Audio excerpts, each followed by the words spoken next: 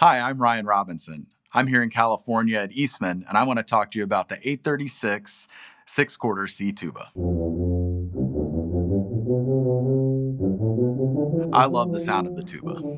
The low frequencies, that's always been home base for me. I love playing low notes, the way that it fills the room, the way that you support the entire ensemble, holding this giant instrument and you putting this air and this resonance into it and the whole thing vibrating. It's a really cool experience, and every day that I play, I enjoy it. My career at this point is really busy with playing. I play in a lot of different orchestras, and it's what my dream was and is. Teaching can be really helpful with that. Even though I get really busy sometimes, I'm constantly having to explain to students, we do this, why do we do this, why is this important? And those are great things for me to remind myself of all the time.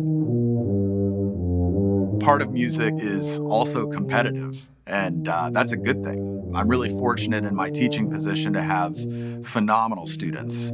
There's a lot of competition in my studio, and I still feel that too. There are students that come in and play things, and the first thought is, wow, I can't believe how well they just played that. Like, I should go practice more.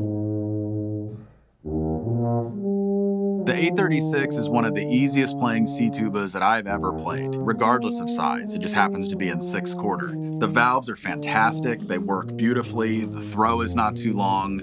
The response of the instrument is so fast. It's immediate. The intonation is better than almost any tuba I've ever played, especially for a 6/4. It's a magical sound. It has tons of overtones, lots of core in the sound, a really singing quality. It's a really beautiful sounding instrument, even though it's also extremely powerful.